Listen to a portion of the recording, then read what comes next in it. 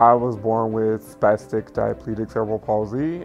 Charge stations are a lot more fickle. There's the actual access to the station itself, but the way that they have built them now is inaccessible largely for the most part. Wireless charging honestly would be the greatest impact to people with mobility disabilities since the creation of the car. This has the capability to be the complete wave of what the next evolution of a car should be. I don't even think that it's just for people with mobility disabilities. I think wireless charging has the capability to be used by everybody, because once you realize what it does, nobody is getting out of their car. Everybody is going to want to be on that pad. I feel like it's a very forward-thinking move that, like more and more people, including the DOT, should be getting behind, because it just makes sense. But yeah, in terms of the ways and things that it will do for people with disabilities, like that is a literal game changer.